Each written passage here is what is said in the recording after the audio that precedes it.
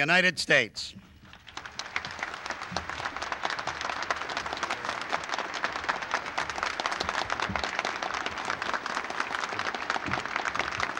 Thank you very much.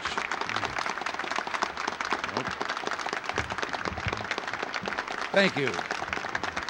Now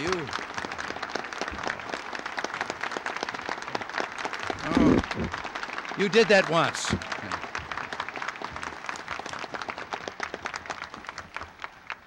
Thank you very much. Governor Treen, I appreciate those kind words. Mr. Chairman, the other guests here on the dais, and you, ladies and gentlemen, it's a privilege to stand here today with those who command the front lines in America's battle for public order. You have a tough job and a dangerous one. Believe me, I know. I mean no irreverence when I mention that I once played a sheriff on TV who thought he could do the job without a gun. I was dead in the first 27 minutes of the show. And I should have included in my greeting here, and I know, the sheriffs also who are present. You and I have a few things in common. Harry Truman once said about the job that I have that being president is like riding a tiger. A man has to keep on riding or he'll be swallowed. Well, that's a pretty good description of what you do for a living. Society asks you simultaneously to protect the innocents, ensure the legitimate rights of property, that you must converse with the multitude and oversee them of social services that police captains provide and sheriffs provide for the public, and all the while balance the interests of your department with those of your community, the government, and its citizens. And none of this is easy. The pressures are enormous. You must be administrator, financier, social worker, public relations expert, even politician, and still somehow always be a cop. Well, you do have one of the toughest jobs in America. And let me assure you today that I speak for millions of Americans who, if they could stand here now, would say simply and directly to you, thank you for all the always remembered things that you do each day. And remember, you do have our support and our unfailing gratitude.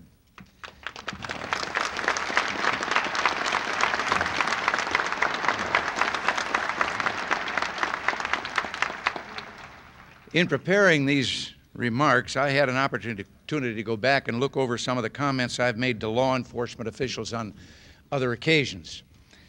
The topic of those discussions was a subject with which you have more than a passing familiarity, the steady, ominous growth of crime in our nation.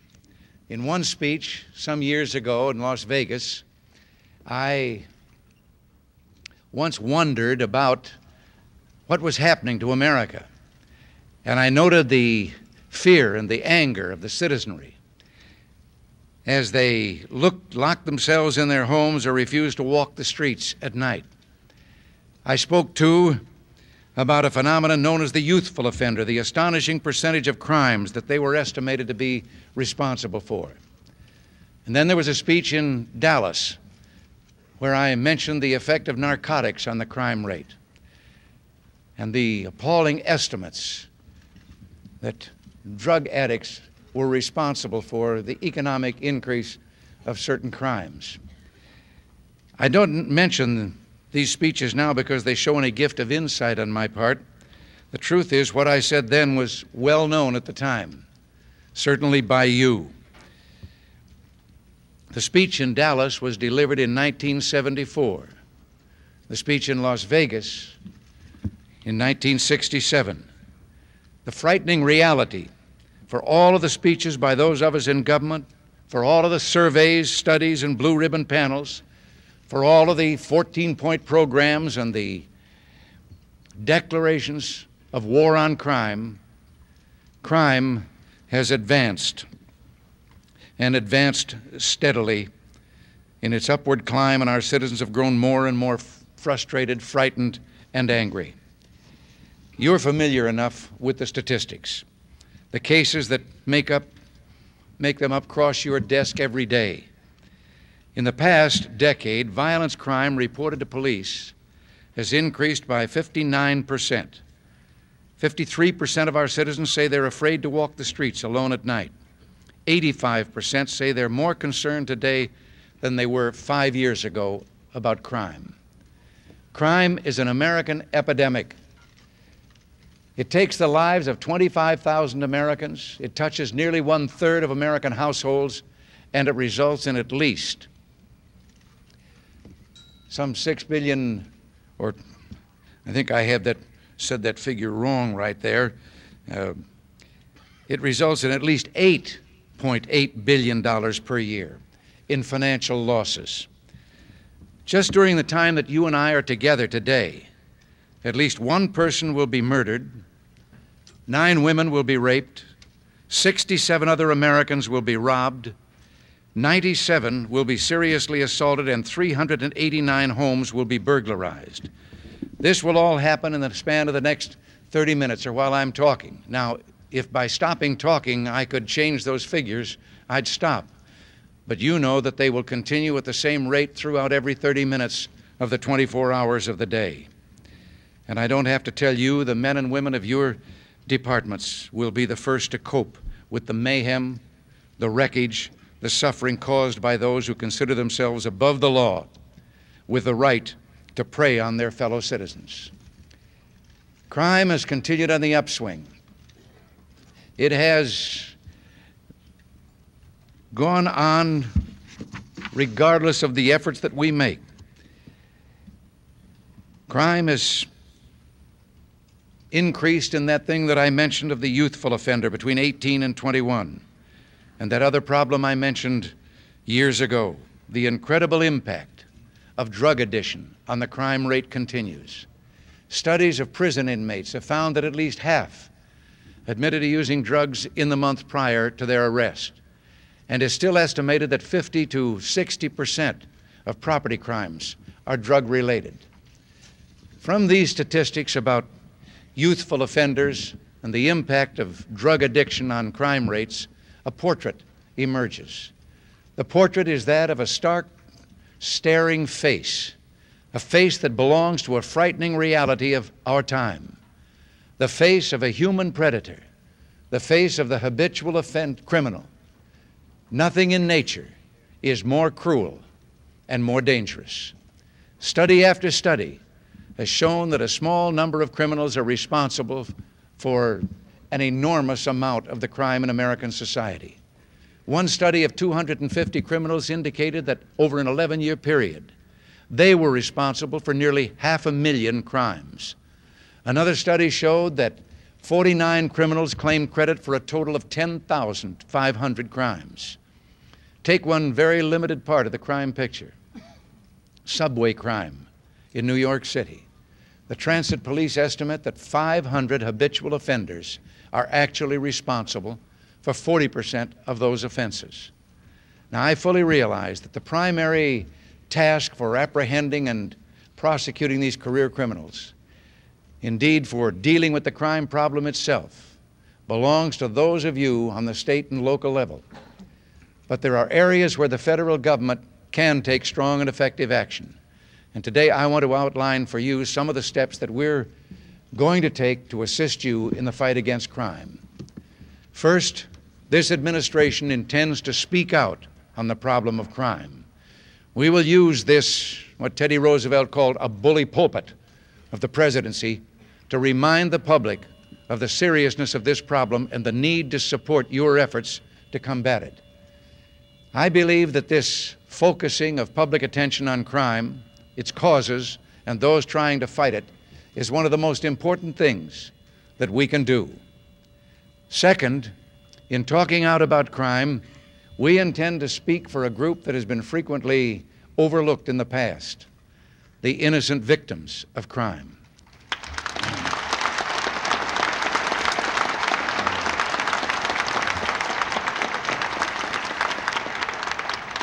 To this end, I will soon be appointing a task force on the victims of crime to evaluate the numerous proposals now springing up regarding victims and witnesses. We will support legislation that will permit judges to order offenders to make restitution to their victims.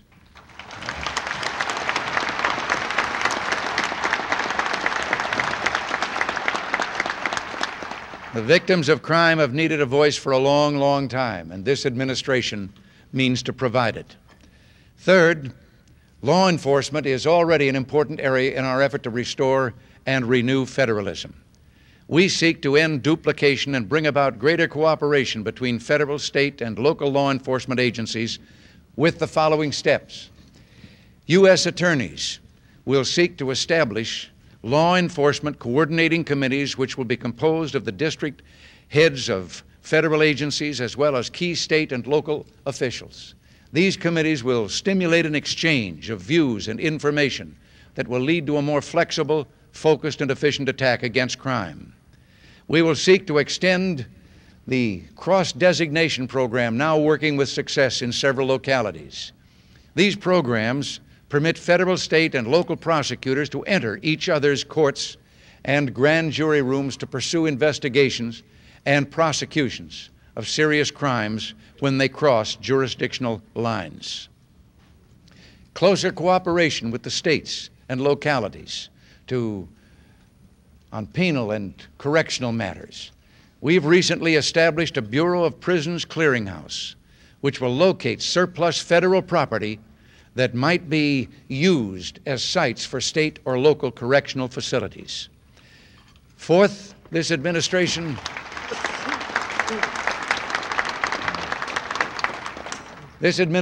will support a number of statutory reforms that will redress the imbalance between rights of the accused and rights of the innocent.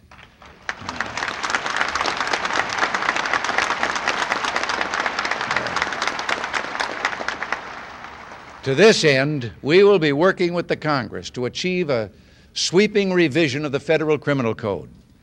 This matter is now pending before both houses. A revised criminal code will help in our fight against violent crime, organized crime, narcotics crime, and fraud and corruption. I cannot stress too strongly the need for prompt passage of legislation that revises the Federal Criminal Code. And this will be the foundation of an effective federal effort against crime.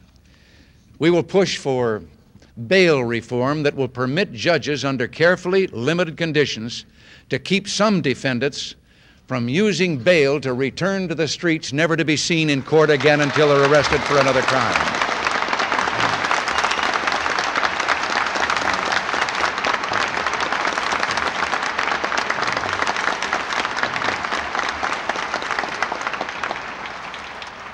We also support the reform of the exclusionary rule.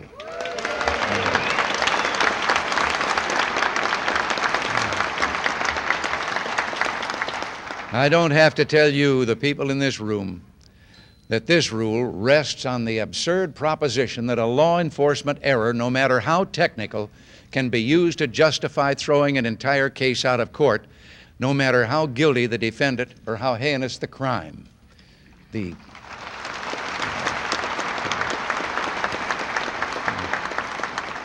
plain consequence of treating the wrongs equally is a grievous miscarriage of justice. The criminal goes free, the officer receives no effective reprimand, and the only ones who really suffer are the people of the community.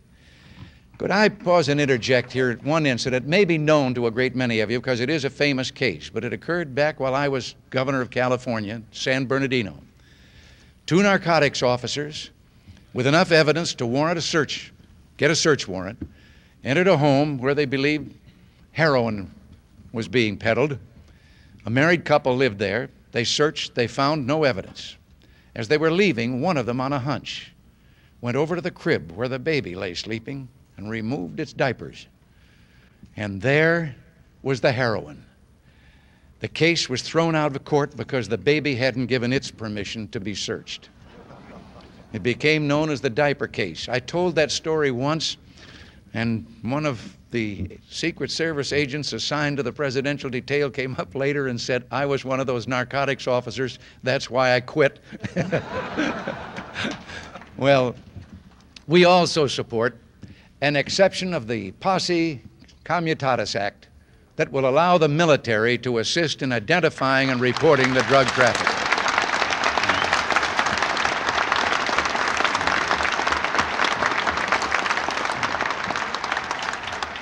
We will ask for revision of the Tax Reform Act that will make it easier for federal departments to cooperate in making income tax cases against major organized crime figures and drug pushers.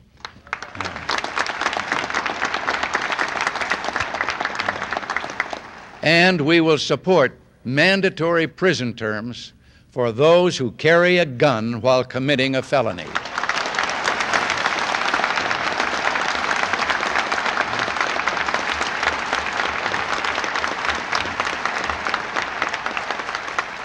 Fifth, one of the single most important steps that can lead to a significant reduction in crime is an effective attack on drug trafficking. Let me outline the major points in our narcotics enforcement strategy.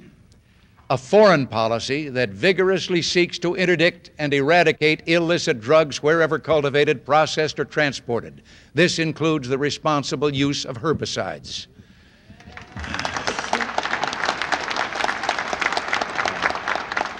I will also be establishing a special council on narcotics control consisting of the Attorney General and the Secretaries of State, Defense, Treasury, and others to coordinate efforts to stop the drug flow into this country.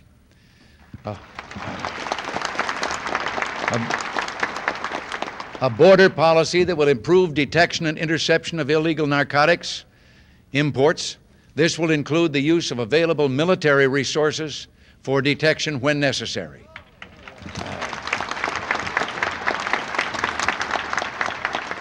A domestic policy that will more effectively coordinate efforts among federal agencies as well as between these agencies and those at the state and local level. This will be a first priority of the Law Enforcement Coordination Committee. We have already taken a step in this direction by significantly improving cooperation between the FBI and the Drug Enforcement Agency on drug investigations.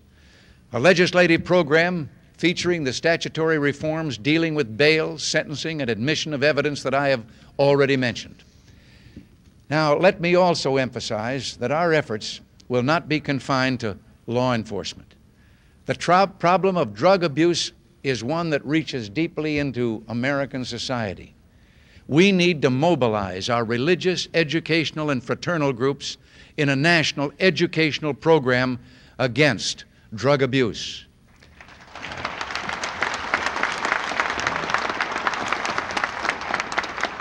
One of the most effective groups in this effort has been more than 1,000 parent groups, and these groups have worked closely with the law and law enforcement agencies. They have recently formed a national federation to spread their work. This administration will do all in its power to encourage such efforts. Let us recognize that important as intercepting the drug traffic might be, it cannot possibly equal the results in turning off the customers, the users, and making them take a different course and deciding to no longer be customers.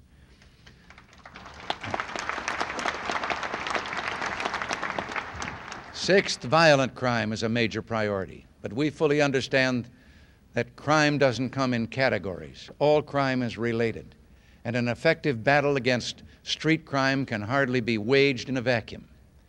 The street criminal, the drug pusher, the mobster, the corrupt policeman or public official, they form their own criminal subculture. They share the climate of lawlessness. They need each other. They use each other. They protect each other. We will continue to focus federal efforts on sophisticated forms of crime similar to those emphasized by the FBI under Judge Bill Webster. And that's why I want to say a word today to those federal agents and prosecutors who have done so much in recent years to expose the problem of organized crime and public corruption.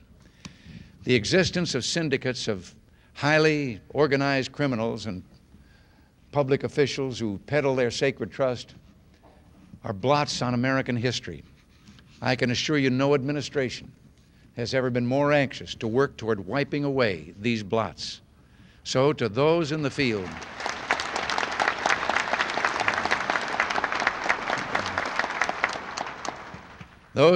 who fight this frustrating, sometimes disheartening battle against highly sophisticated forms of crime, this administration stands behind you. In discussing these forms of sophisticated crimes, we see again the emergence of the problem of career criminals, those who make a conscious decision to pursue illicit professions, a decision based on a belief that crime does pay. I believe the emergence of this problem of career criminals will seriously undermine the notion that criminals are simply products of poverty or underprivileged backgrounds. At the very same time that crime rates have steadily risen, our nation has made unparalleled progress in raising the standard of living and improving the quality of life. It's obvious that prosperity doesn't decrease crime, just as it's obvious that deprivation and want don't necessarily increase crime. The truth is that today's criminals, for the most part, are not desperate people seeking bread for their families. Crime is the way they've chosen to live.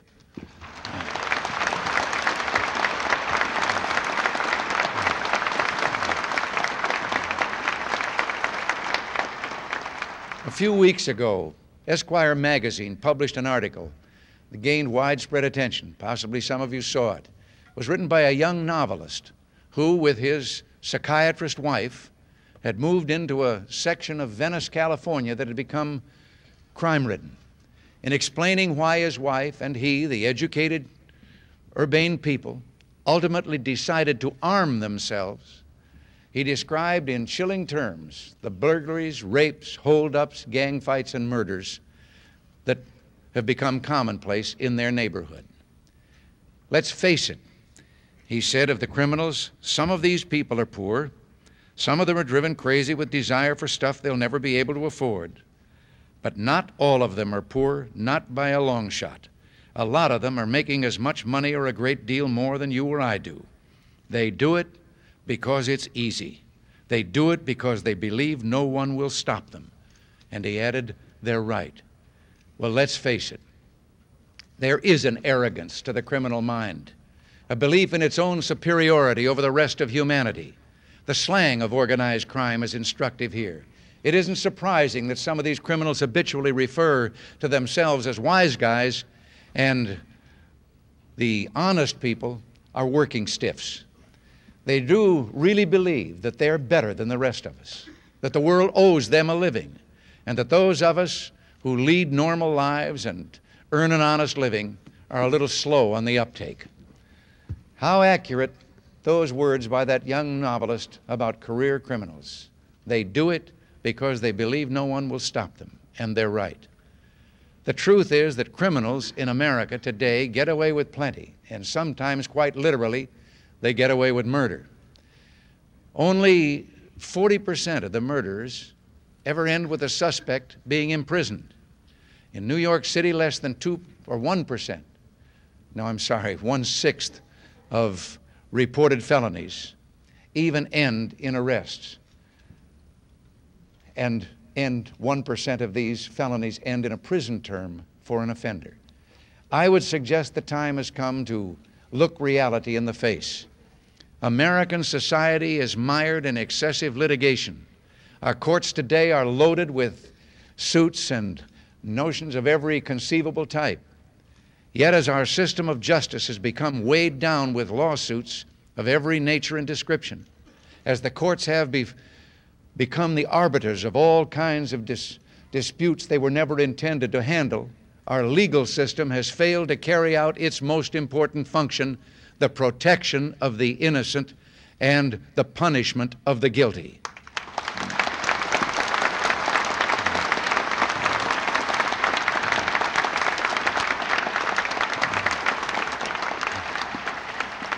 It's time for honest talk, for plain talk. There has been a breakdown in the criminal justice system in America. It just plain isn't working. All too often, repeat offenders, habitual law breakers, career criminals, call them what you will, are robbing, raping, and beating with impunity, and as I said, quite literally, getting away with murder. The people are sickened and outraged. They demand that we put a stop to it. What is especially disturbing about our failure to deal with crime is the erosion it has caused in public confidence in our judicial system. In one recent poll, 70% of the people said they had little or no confidence in the ability of our courts to sentence and convict criminals. The legal profession, one of the most highly regarded in this country, is now in deep trouble with the public. One ABC Harris poll found that law firms finished last after the Congress, the press, and the labor unions in a list of 13 institutions which the public was asked to rate. Similarly, lawyers received favorable mentions from only 13% of those interviewed, half the percentage that did so in a 1973 survey. This decline in public confidence in our courts and in the legal profession remains a threat to one of our most important traditions. Traditions as Americans, the heritage of our independent judiciary, free from public or political influence, and a legal profession with a reputation for high, unassailable ethics. Let me quote what one lawyer policeman had to say recently about how criminal cases are handled today. He said, "In the criminal courts, cases are being trivialized in ways independent of the evidence." New York Police Commissioner Robert McGuire recently said, "Instead of the system being geared to treat each individual case as a manifestation of antisocial behavior, the main impetus is to dispose of it. No one is talking about the morality of crime." Commissioner McGuire has put his finger on the problem. Controlling crime in American society is not simply a question of more money, more police, more courts, more prosecutors. It's ultimately a moral dilemma, one that calls for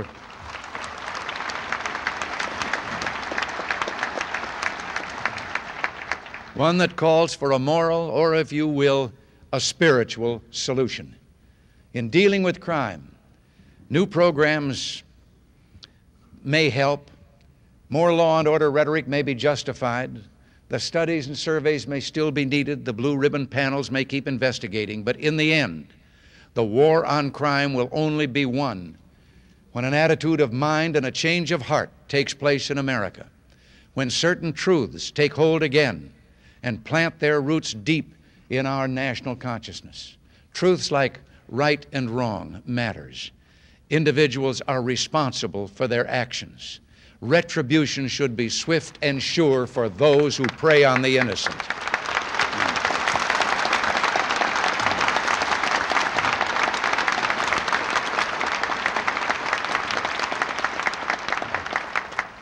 We must understand that basic moral principles lie at the heart of our criminal justice system, that our system of law acts as the collective moral voice of society.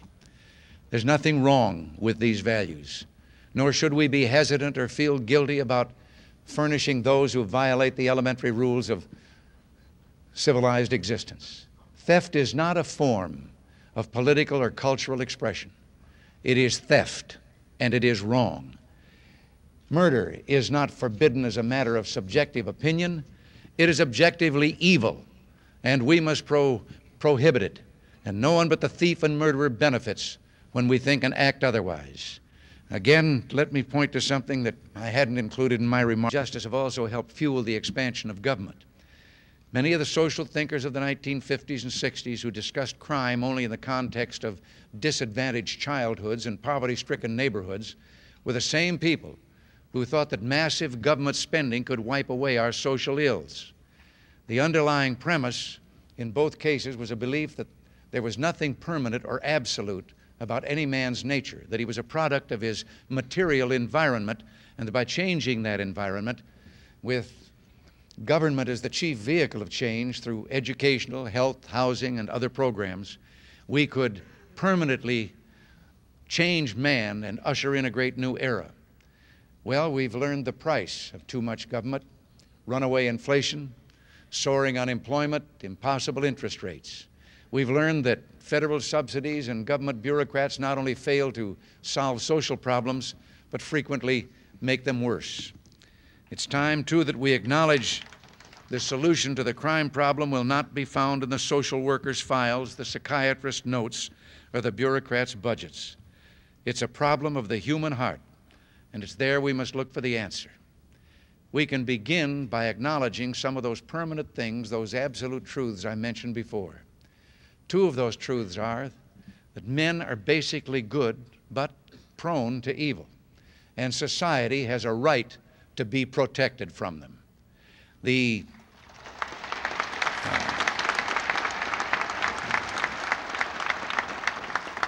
massive expansion of government is related to the crime problem in another less obvious way. Government interference in our lives tends to discourage creativity and enterprise, to weaken the private economic sector and preempt those mitigating institutions like family, neighborhood, church, and school. Organizations that act as both a buffer and a bridge between the individual and the naked power of the state. A few years ago, Supreme Court Justice Lewis Powell noted that we had been cut adrift from the humanizing authority that had in the past shaped the character of our people. He noted that governmental authority had grown large and regretted the weakening of the most personal forms that we've known in the home, church, school, and community, which once gave direction to our lives. Charles Malik, a former president of the UN General Assembly, wondered about the weakening of moral authority in our places of learning. He said he had sought in vain for any reference to the fact that character, personal integrity, spiritual depth, the highest moral standards, the wonderful living values of the great tradition have anything to do with the business of the university or with the world of learning. Well, as for the weakening of family values, Michael Novak, theologian and social critic, recently said that the family nourishes basic trust. And from this springs creativity, psychic energy, social dynamism, familial strength that took generations to acquire and can be lost in a single generation, can disappear for centuries. If the quality of family life deteriorates, he said, there is no quality of life. What these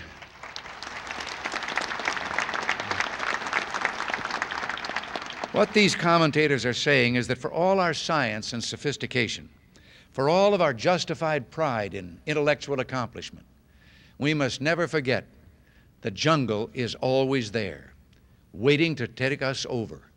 Only our deep moral values and our strong social institutions can hold back that jungle and restrain the darker impulses of human nature.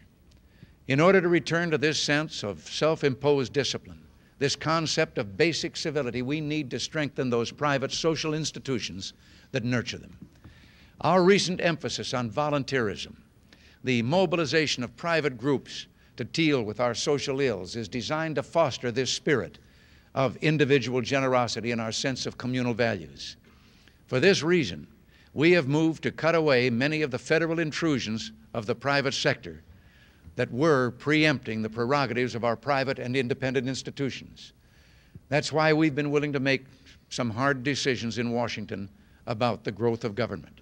We've laid out a program for economic recovery. We'll stand by that program and see it through. We are determined to put an end to the fiscal joyride in Washington, determined to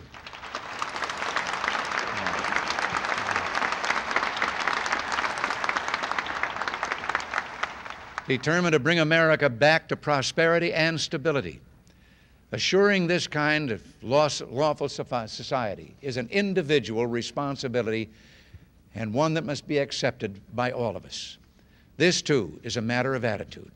The way we live our lives, the example we set for youngsters, the leadership that we show in our profession. I'd like to tell a little story here that I think illustrates this point. It was a few years back when Bud Wilkinson had those great national champion Oklahoma football teams. And one of those teams was playing against Texas Christian.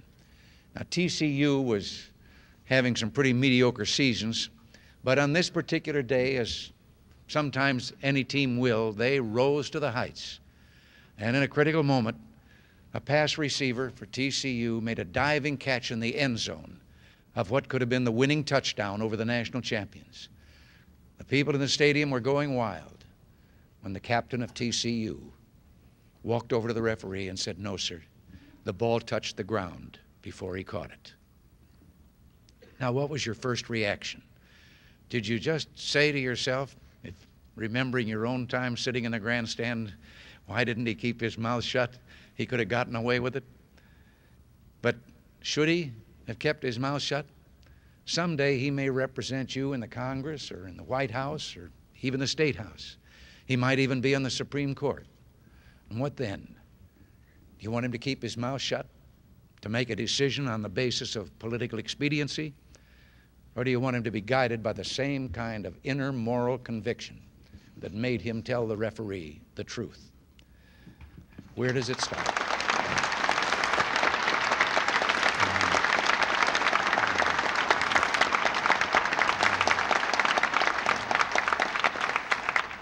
I think every one of us would like to think that maybe his son have a chance to play football someday under that young man who's now grown up and is a coach.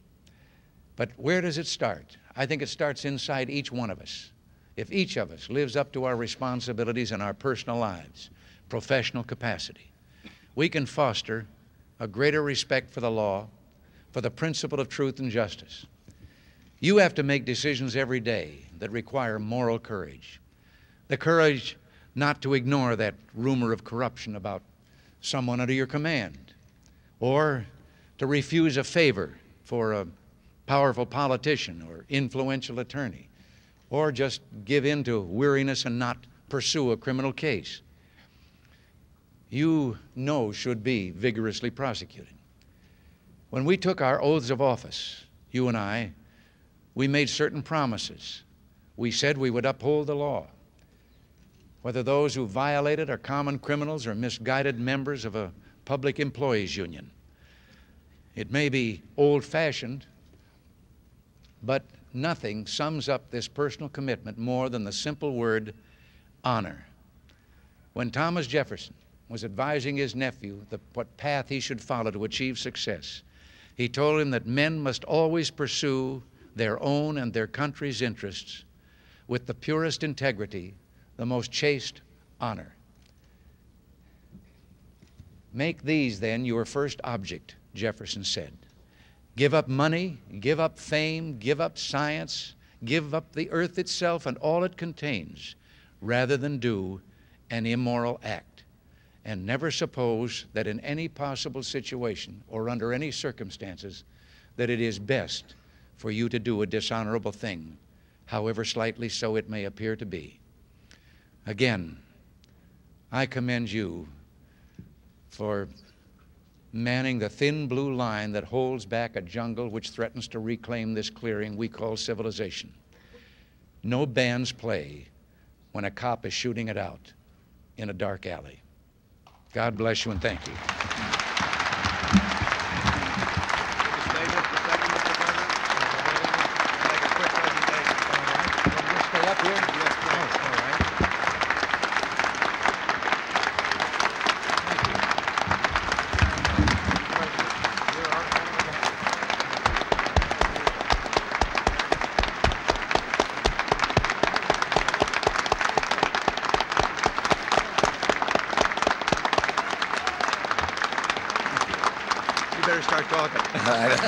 Second. Mr.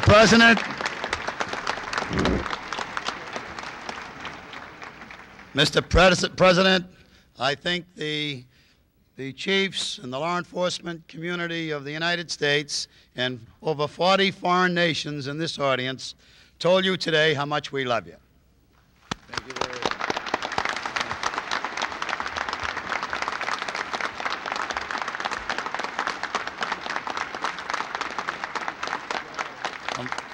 Well, Mr. President, on behalf of all of law enforcement, in all law enforcement profession, and the International Association of Chiefs of Police, I would like to present you with this plaque of our esteem.